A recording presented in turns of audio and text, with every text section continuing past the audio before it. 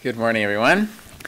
And thank you for the opportunity today to speak a little bit about the late medieval underpinnings of the Salome story as expressed in the medium of music.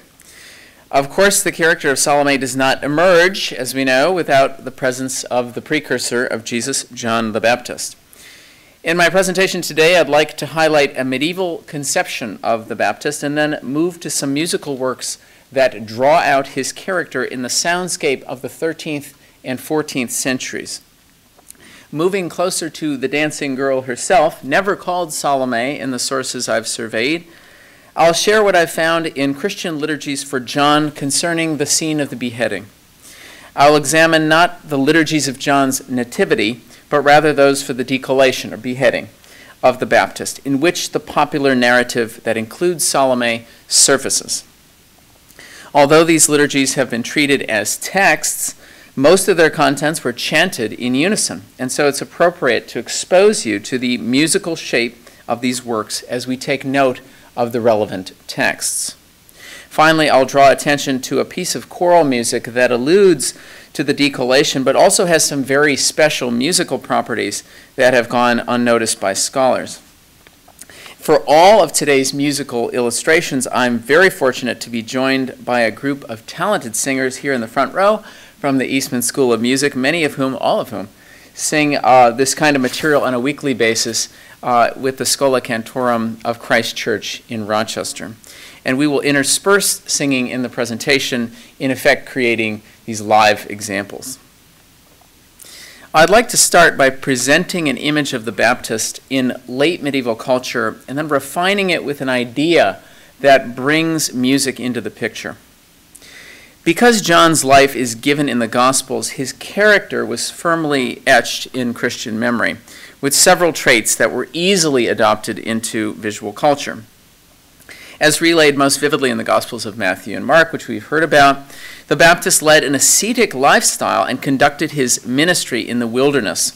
His ruggedness was captured enduringly in the image of his coarse clothing made of camel hair and his diet of locusts and wild honey. John is clearly identifiable in scenes of Jesus' baptism by these markers of outward appearance, an appearance, by the way, that would stand in stark contrast to Salome's physical beauty. Here we see the characteristics in a suffrage, so a devotional picture to a saint, from an English book of hours from the first quarter of the 15th century. Another image permanently fastened in the Christian imagination is John's connection to Jesus as the Lamb of God, growing out of the biblical testimony, "Behold the Lamb of God who takes away the sin of the world," John chapter 1, verse 29. In approaching the subject of John the Baptist in their works, medieval and Renaissance artists often inscribed the Ecce Agnus Dei, the Latin text, on banners, sometimes with the saint physically pointing his finger to Christ, to a lamb, or to these prophetic words. We have this here again in the same image, the banner and the finger pointing, if you will. John's notorious beheading at the banquet of Herod the Tetrarch was, of course, another important scene involving the precursor saint, primed for artistic renderings, as we have seen many times already today. John the Baptist is a special figure in the Christian West for being celebrated on two feast days, June 24th, his nativity, and August 29th, his beheading. June 24th was also a festival day of midsummer, the celebration of the summer solstice, as it was believed then, the longest day of the year. This day, Midsummer Day, was well known as a day of solar crisis. At that moment in the year, the length and power of sunlight were at their greatest and would diminish for the next 6 months. The festival day was celebrated with an array of traditional activities, including the lighting of bonfires, the celebration of nature's foliage, which would have been at its peak, the gathering of a curative dew, and the public repudiation of authority, emulating the day of reversal. These midsummer rituals commemorating the turning point in the year were in full force in the late Middle Ages, and some vestiges of these public festivities are still in practice today. The Feast of John's Nativity marked a crucial moment in the liturgical year, exactly halfway until Christmas, Jesus' birth, and was legitimated thereby in the rhythms of nature, which could be internalized by believers on Midsummer Day. In this period, sacred and secular profitably converge and collapse the space between popular and elite traditions. The commingling of sacred and profane are seen in the late Middle Ages in a musical genre called the motet, which is an unusual creation rooted in a liturgical melody, or tenor, as the foundation, coupled with newly composed voices and texts in parts above that voice. In the last 2 decades, medieval musicologists have sufficiently demonstrated that the texts of the upper voices in the motet corpus often expound the tenors on which they're constructed. If one examines the 24 or so motets for John the Baptist in the 13th century repertory, aside from the Latin texts that describe the events in his life, there are motets that deliver specific images related to those secular rituals surrounding his feast, such as the lighting of bonfires and the criticism of authority. This is typical of the motet, which famously had the capacity to blend weighty, sacred genres or registers with light and heady ones. We can begin with 2 motets rooted in a single melody sung on the Nativity Feast of John the Baptist. But first, the tenor melody upon which these motets are constructed, which is an excerpt of an Alleluia for that Nativity Feast shown here. It's a melody set to just one word, Johanne. Here I'm focused on the right part of the screen. John, Johanne. The verse of this is biblical, translating, Alleluia, among those born of women, none has arisen greater than John the Baptist. That's Matthew 11:11. And we'll sing this melody first.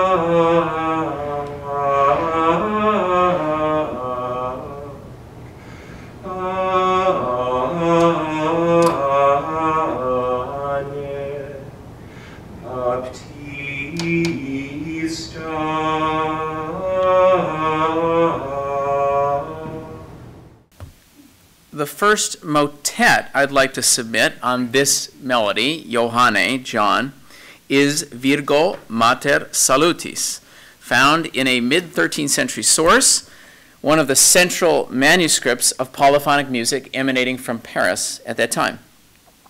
The upper voice, there is only one voice above the tenor melody here, features an unequivocal supplication to the Virgin Mary. But near the end of the text, the supplicants ask Christ, via Mary, to heal the wounds of blame and put out the godless conflagration of those struggling, and so forth. This is no ordinary text at this point, a godless conflagration. And as I've said, one of the most storied activities associated with John's Midsummer Feast Day was the lighting of fires. Other fire rituals occurred on the feast as well. You had the act of leaping over large flames, also the rolling of a fiery wheel of straw down a hill. And in light of these extensive fire rituals then known to be associated with St. John's Day, the isolated and conspicuous allusion to a conflagration in this motet should give us pause to consider a connection to the seemingly distant Johanne tenor and the implications of the festival day. The mention of fire alone is in fact quite rare in the motets of the 13th century. None of them repeating the phrase, or anything close to it, godless conflagration. This formulation does, however, appear in Ovid's Metamorphoses, befitting its pagan origin. The music for this motet is even marked for importance when mention of the conflagration occurs. At the very moment that the upper voice sings extingat incendium, put out that fire, the composer breaks the established confines of the customary musical range in the upper voice, allowing it to ornament that first syllable of the word incendium with clarity, due to the absence of the tenor singing there. You see the little rests there. And now we'll sing that one.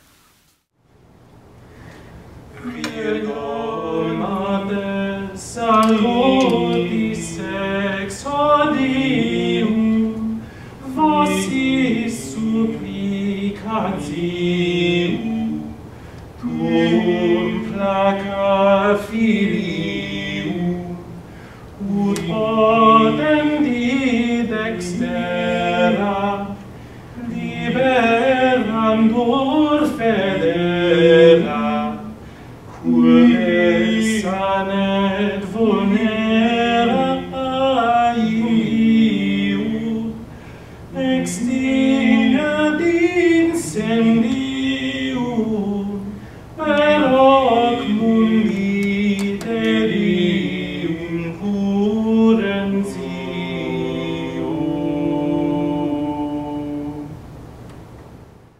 So you have this texted upper voice, a new text, and this melody down here is the same one that Aaron sang from that chant. It's just been rhythmically activated. It's been made into a dancing melody instead of a sort of a timeless chant.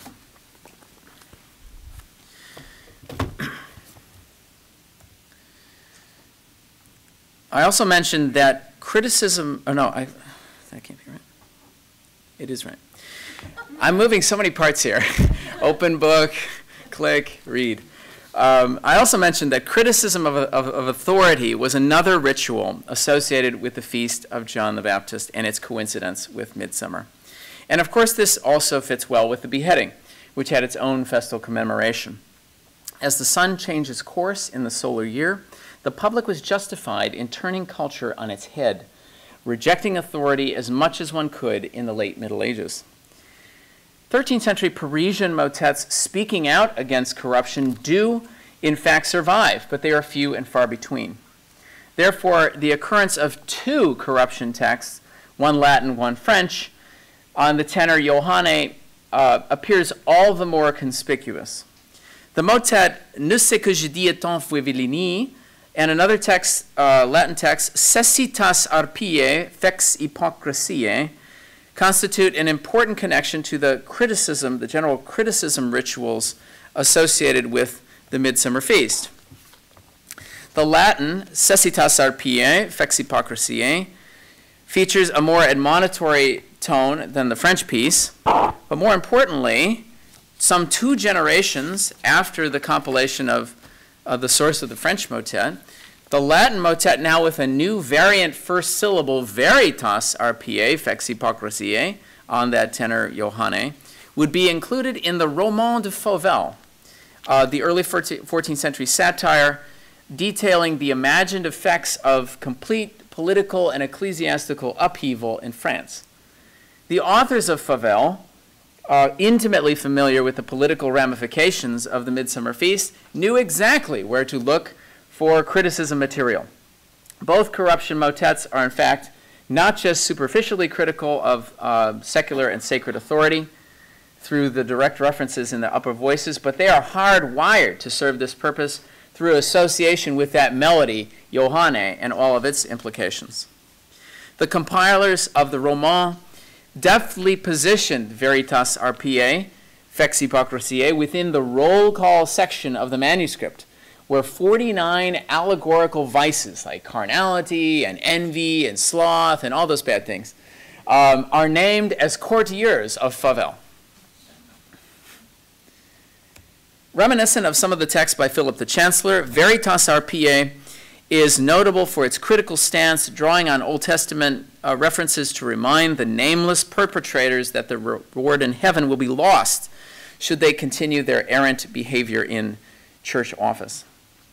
The separate allusions to Goliath and Uriah the Hittite suggest the imminent downfall of the corrupt ones rebuked in the upper voice text. And now we will sing this little thing.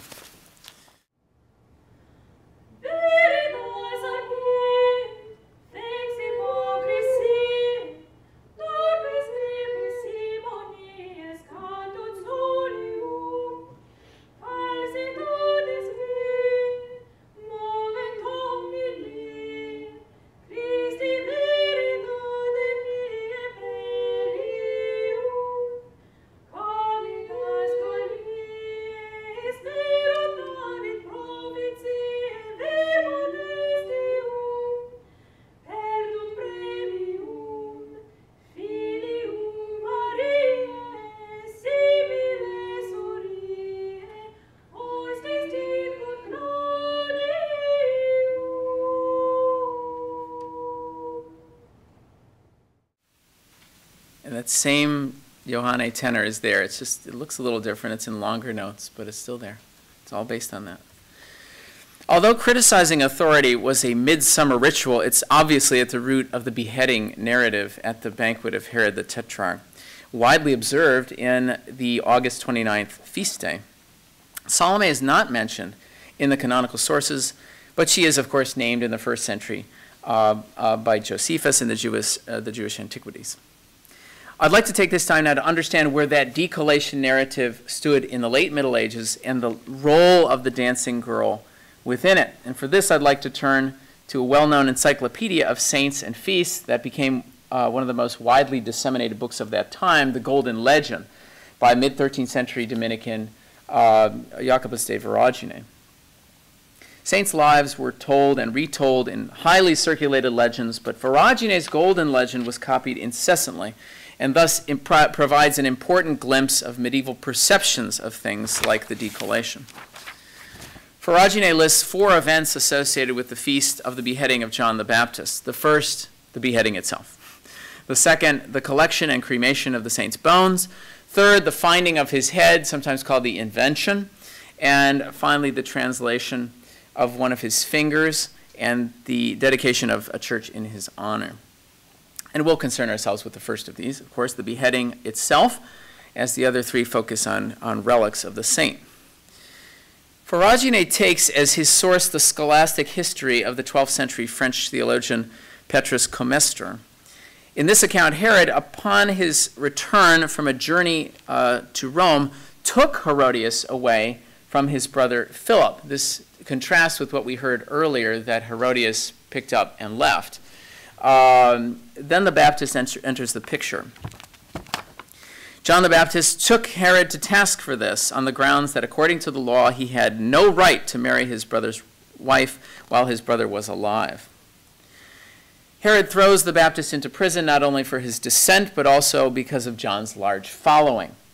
The account continues. Indeed, both Herodias and Herod longed to find an opportunity to get rid of John, and they seem to have arranged secretly between themselves that Herod would invite the leading men of Galilee to a banquet in honor of his birthday, and would have Herodias' daughter dance for them, after which Herod would swear to give anything she asked for, and she would ask for the head of John. On account of this oath, he would have to grant her request, but would pretend to be saddened because he had sworn so. And this differs with some things we've heard as well. I mean, this is almost turned on its head. These acts are, of course, carried out. Herod is secretly delighted at the event and feigns sadness, being true to his vow to the girl. The headsman is sent, the Baptist is decapitated, the head is given to the daughter, she in turn gives it to her mother, and that's Viragine's account. No big surprises, and certainly no named girl. These basic details from Viragine are echoed in the life of John the Baptist as narrated through the sonic medium of the divine office. The office repertoire consists of texts set to music for a celebration of a given feast, like the decollation feast, broken up across 8 canonical hours of the Western liturgical day. Thousands of liturgical books survive with and without music for the Nativity of John the Baptist on June 24th. The decollation of John, though not nearly the rank of his Nativity, festal rank, feast rank, but it is still present in numerous sources, allowing us to track some broad trends in the survival of chants for the feast, and more importantly, the narratives unfolded in the office as it concerns the story of the beheading. You don't have to squint. The Cantus Database Project has cataloged offices from 138 liturgical books. Out of these 138 sources, 81 contain an office for the decollation, and these are spread quite wide geographically. A number of chants found in the offices for the beheading are transmitted in the oldest layer of offices known to us. The oldest office in the Cantus database is for the feast in question, is found in the French manuscript Albi Bibliothèque Municipale Rochester 44, which has 9 chants for the Feast of the Decollation, limited to 2 services, matins performed in the middle of the night, and lauds at daybreak. This source is from the Cathedral of Saint-Cécile in Albi in the south of France, just northeast of Toulouse. It lacks musical notation and can be dated around 890. But what to do with this unwieldy set of 81 sources in the offices for John's beheading contained in them, outside of just finding the oldest one? There are really 2 ways I think we can look at the surviving materials for the decollation. First, we can generate something of a master template, a single ideal type of an office that accounts for the most frequently encountered chants in the liturgical day across late medieval Europe. This is a risky proposition, since the central problem in chant studies involves accounting for the variance of chant across geographies. But I'd like to propose simply that in doing an exercise like this, I'm interested in finding the chants with the highest levels of circulation, which is to say the most concordances of those cataloged. Tapping the very useful synoptic table in the Cantus database, one can develop a sense of what chants appear with frequency in certain positions in the office for the decollation. Here we see a list of chants and their frequency in set positions across the 81 sources that bear the feast. Clearly, there are a few chants that are found repeatedly in the same position in the offices accounted for. We are drawn to the daybreak office of lauds, which in practice has 5 antiphons or short melodies with psalms attached to them, and another antiphon paired with the Benedictus, the canticle of Zechariah. This is the most stable configuration of chants across Western European sources, and is worth touching on just briefly. If we zoom in a little bit on this, if we zoom in a lot, on this same chart, one notices within the office of lauds that the chant Da mihi in disco caput, down here, seems to be doubled as antiphons 4 and 5. Clearly, we are working with 2 fairly evenly split traditions, one which reliably has this short piece in the 4th position, and another tradition in which the piece is relegated to the 5th spot. Let us probe the most prevalent antiphons here, and the one for the Benedictus, Miso Herodes Spiculatore, here. And now if we rearrange the antiphons in the order which they hypothetically occurred, we can see, for instance, whether a narrative unfolds and whether there's any special musical characteristics at play. The idea of an antiphon, these short melodies, whether in the service of lauds or elsewhere in the liturgical day is to narrate the history of the event being celebrated in a style that is not musically overbearing, not full of long melodious passages, the anti-Strauss. Instead set syllabically in an almost conversational style. So how is the story told here? Very briefly, the first antiphon, the most stable of all the chants for John's decollation feast, tells us that Herod imprisoned John because Herodias told him to do so. This is followed in antiphon number 2 by the mother, not named this time, commanding her daughter, qualified by her dance, to ask for John's head. Nothing more than that, very highly condensed. The third and fourth antiphons are quite similar. No longer is there narration, but actual speaking. Not really typical for the office. Antiphon 3 here. O Lord, my King, give me the head of John the Baptist on a platter. Number 4 is nearly redundant. Give me the head of John the Baptist on a platter. Followed by the comment about how the king was saddened by his vow. We have no idea whether he was feigning sadness either, and we have no hypothetical fifth antiphon to tell us more because we saw it was doubled above. The final antiphon, which contains a recitation of the canticle Zechariah, which I haven't put in here, is a highlight of any laud service. But in this ideal type office, we find not a summary of John's story, some kind of grand statement, but a continuation of the narrative, repeating some of the text from the last antiphon, and adding that the disciples of the Baptist carried off John's body and put it in a tomb.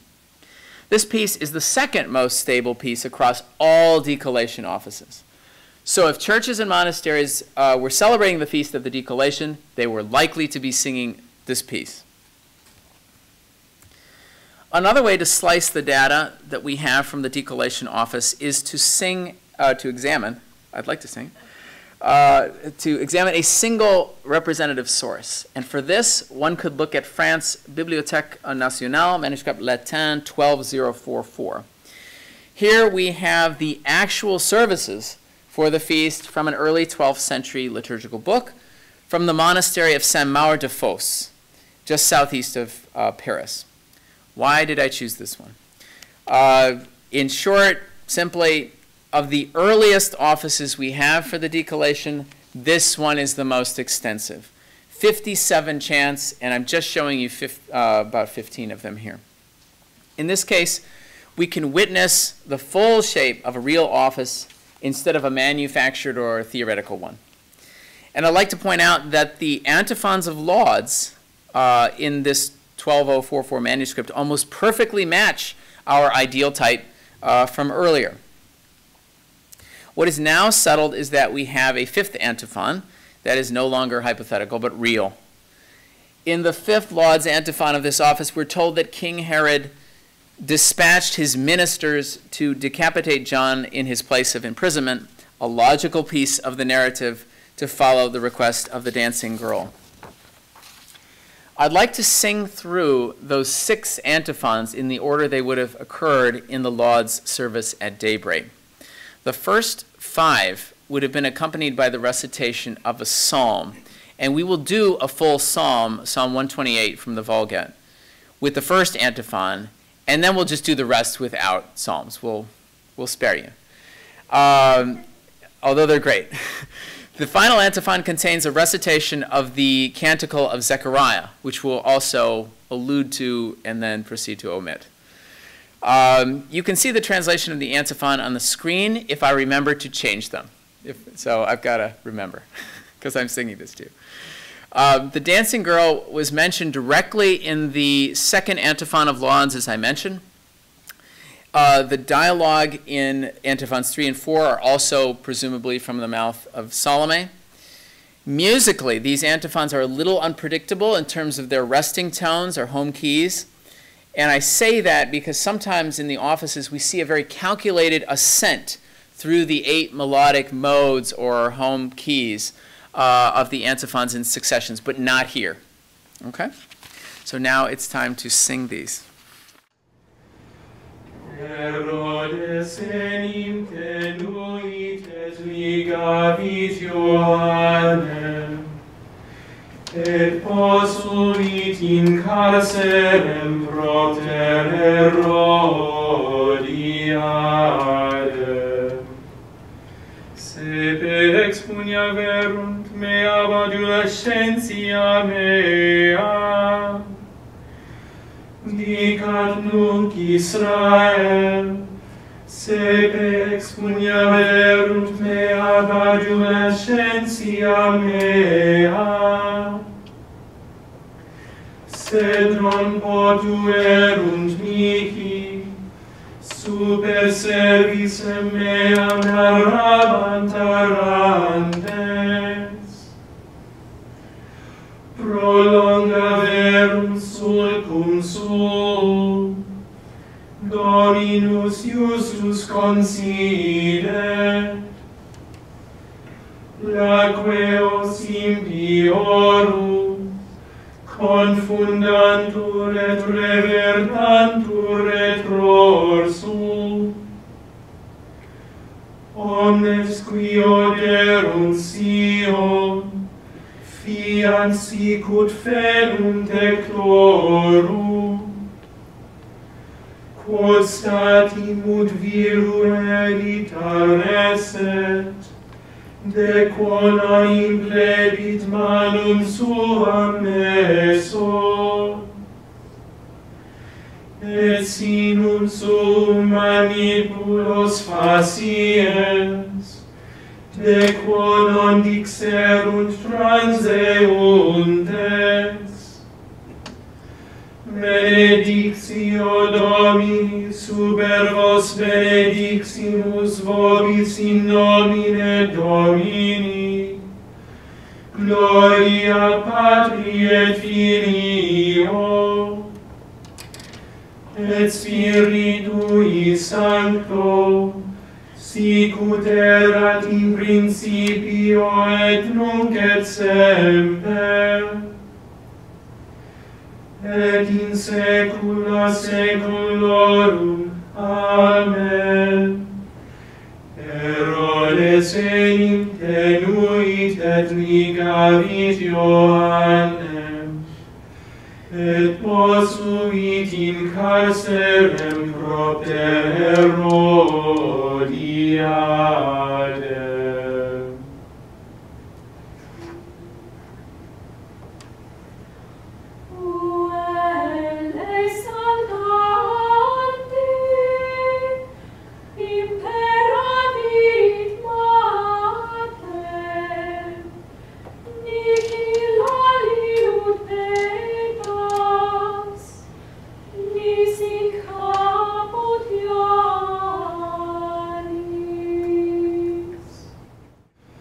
Domine mirex, da mihi indisco, caput Ioannis Baptiste.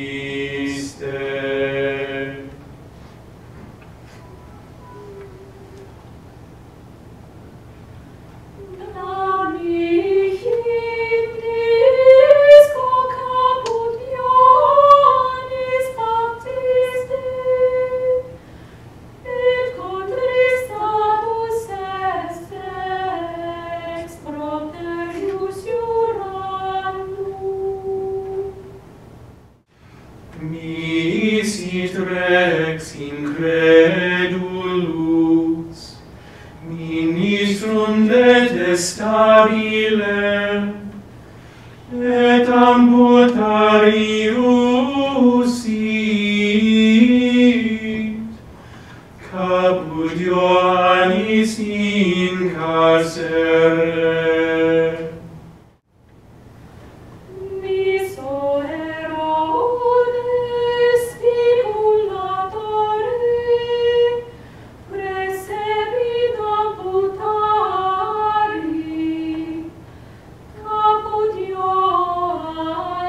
See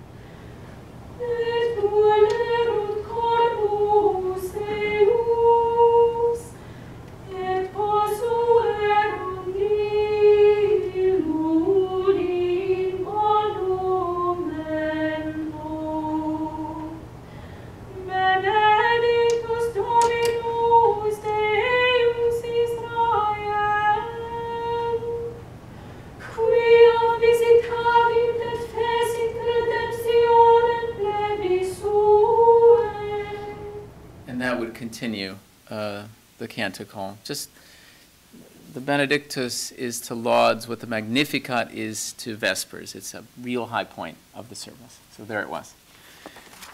Okay. I think we used to have. Okay.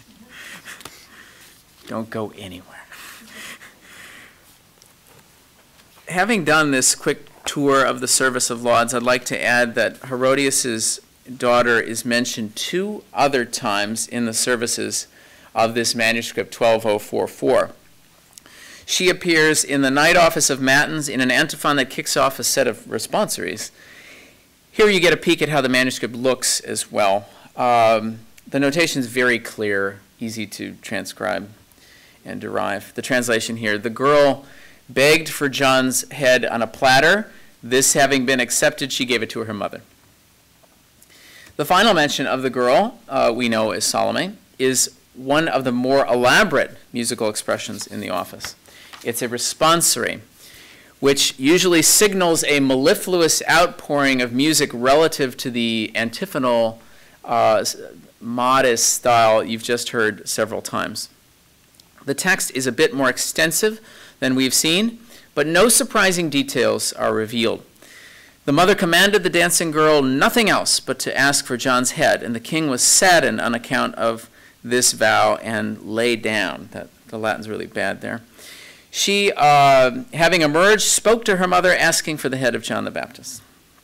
Here, a soloist is given the verse of the responsory, the more elaborate style not fit for communal singing and psalm recitation by the choir.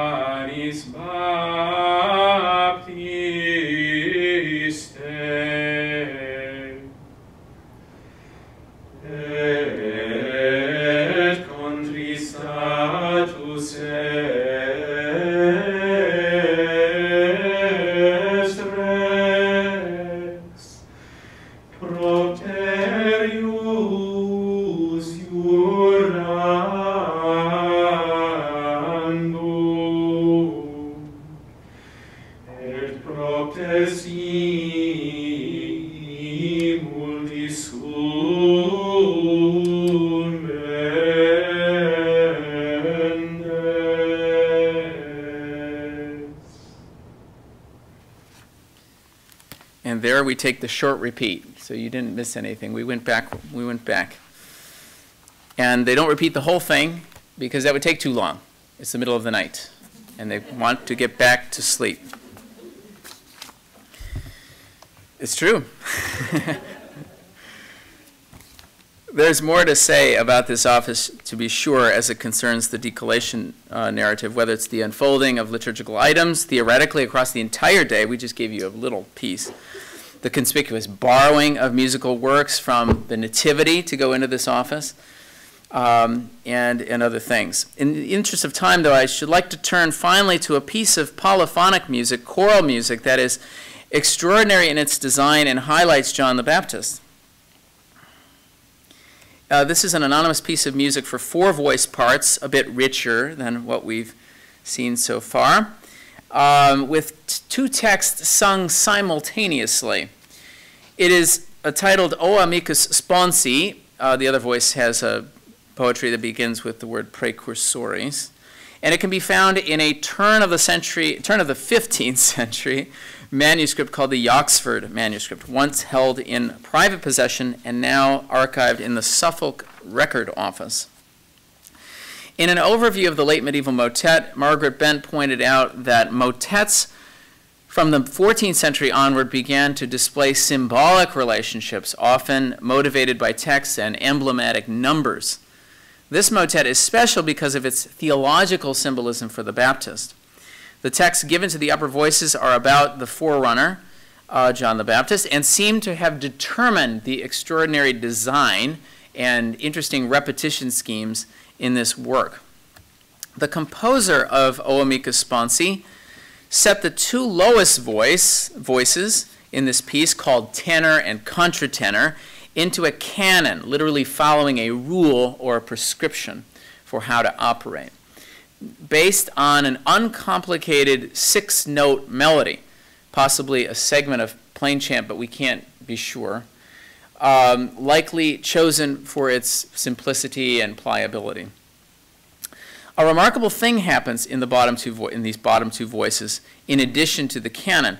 They both sing the same melody at different locations, the different places transposed, but the 2 proceed at different paces, so that one sings faster or ahead of the other and is then eclipsed by it.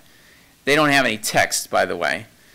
This ingenious foundation for the work of kind of going ahead and pulling back with each voice beautifully encapsulates the theology surrounding John the Baptist. As you see, while John's disheveled appearance and the desert scenes were very easy to portray in art, it was quite a challenge to represent the idea that the Baptist ministry would cede to Christ's, memorably captured in the declaration, "He must increase, I must decrease," from John chapter 3, verse 30.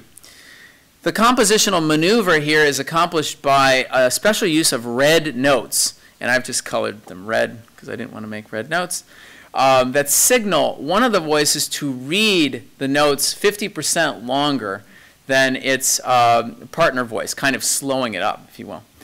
We know this, by the way, we know to do this from reading the text of one of the upper voices, which is really clever.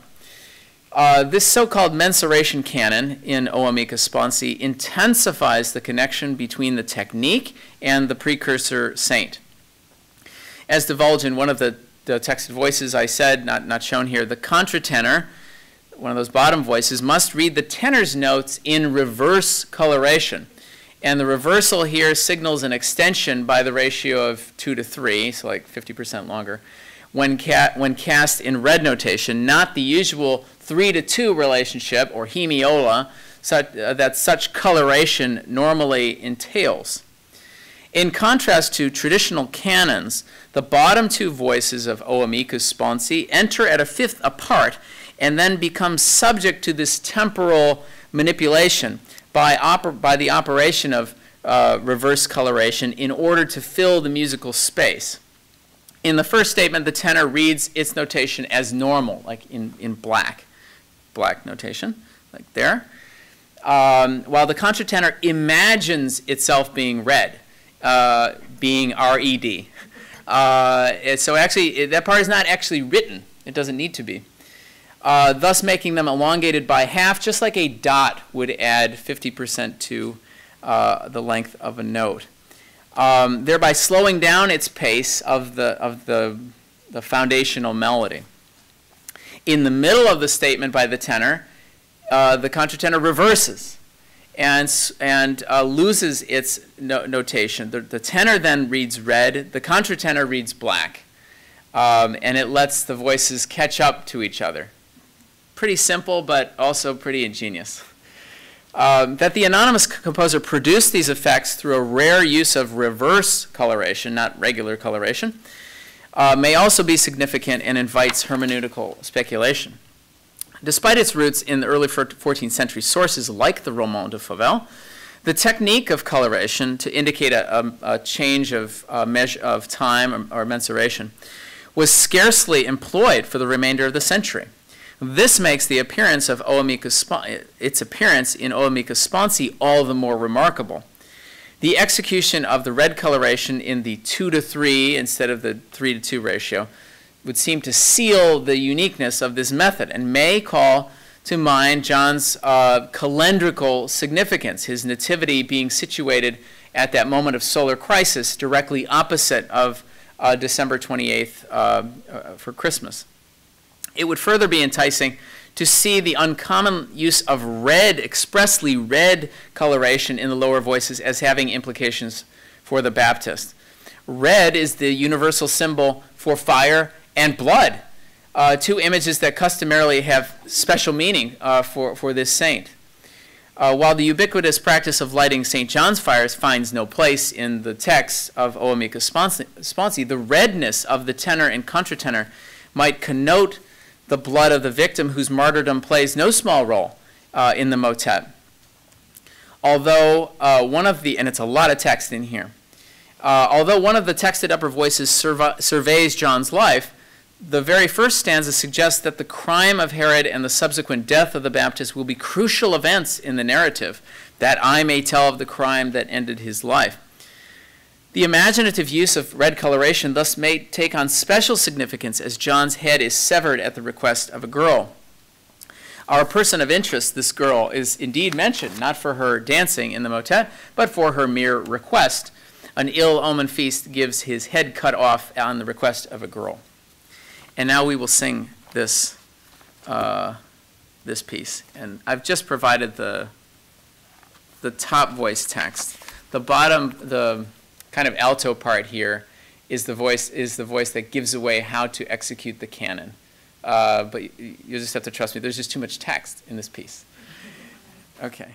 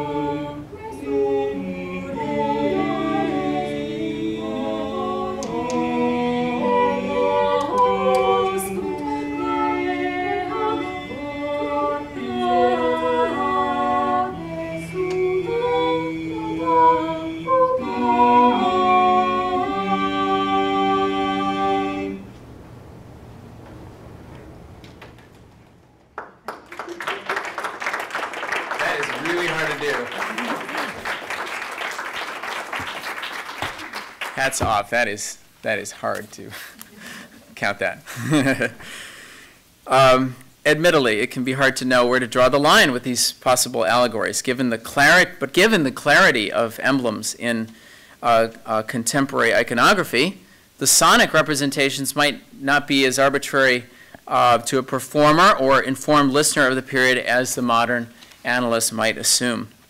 At minimum, the experimentation with an unusual form of coloration in Olomeka Sponsi is exceptional, exposing aspects of a piece that inscribes John the Baptist in its musical construction as much as in its text. By way of conclusion, I'd like to make a brief comment about the arts and the notion of progress as it relates to Salome here. It's true that medieval and Renaissance artists were attracted to the topic of the beheading with all of its flavorful details we've seen from Grace just earlier. Here the dancing girl is literally bending over backwards for the tetrarch, but from what we have seen from the evidence of the offices at least, Salome is nothing more than an unnamed girl. Visual art seems to be ahead of music when it came to descriptions of the decollation. Way ahead, actually. But I've shown ahead. But I've shown, the front row was laughing, it wasn't me.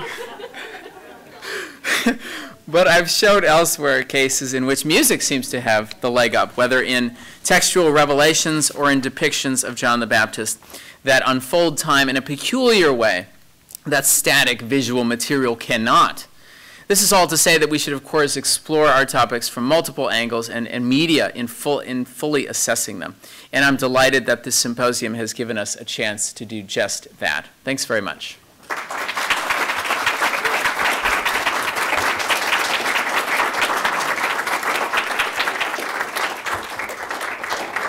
Questions, comments? Some hungry people here. Michael, really. Any theory or hypothesis about the strange ordering of tonalities in the lauds? In the Lauds succession? Well, normally it should go 1, 2, 3, 4. And 4 is always a tough mode. No one wants to write in 4. But I'll say this, the fact that it jumps around, what is it? I go look at it, but it basically is like 2, 3, 5. There's no order to it. That's always been positioned as, well, it must be taken from other places, that it's actually didn't begin as such. But the fact that it was so stable so early would seem to refute that. So I don't really. I think this is just not, usually I think it's the later offices that begin to be ordered when they start to crank them out with more, or more often, and for more saints. And this was just an older feast, the Nativity being even older. Yes? This is a question born of ignorance. How do you know, I know this has been an issue, so I'd like to know how it's being resolved, what the actual tone is, since there are no sharps or flats? The actual home key? Well, it's actually, for any given chant, it's actually too easy, because it's too easy. And I'll pull up the right slide. It's the last note. So right here, right before the soloist sings the verse, E is the home key of this. Tonic, yeah, if you want to get into specialist language. Yeah. So just it would be E. You mean like what note you're actually singing? Yes, I mean like. Oh, where we're pitching it. I'm sorry, I didn't understand. Change, right? Well, some of these chants, we were moving all over the place because we want to sing it where our voices are comfortable and not where they are written necessarily. Okay, so we see here, middle a C. And we did sing it on C, but we could have if we had a tenor singing that, we would have moved it up because that's where it's comfortable. You have to just sort of see the range of the piece, know where you're starting it, and then you adjust. But that's the key. How do you know? I mean, I once did research on the idea that a lot of early music in Israel from European immigrants was written to sound like a European idea of maybe of a Middle East music. You see what I mean? So how do we know, since there are no sharps or flats, how do we know whether we are imposing our notion of medieval music on this sound, or whether that's really, you see what I'm trying to? I see. Well, this system has a system of relationships that are, I guess, we don't, the period you're talking about, we don't have the notation to know. You don't have the accidentals, right? I mean, well, we have the relationships. We have the relationships in later sources, and we keep going back, and maybe when we start losing notation, we still have the texts. And so we follow later sources to know those relationships. We can't prove their origins, but we see the relationships later. And we figure there's oral tradition behind it to preserve pretty well. If not some of the maybe microtones you're suggesting, but that's a wide open field. There's a wide open field about whether chant is actually not best represented on the staff. That's a whole controversial hypothesis. Okay? Thank you all. Thank you all.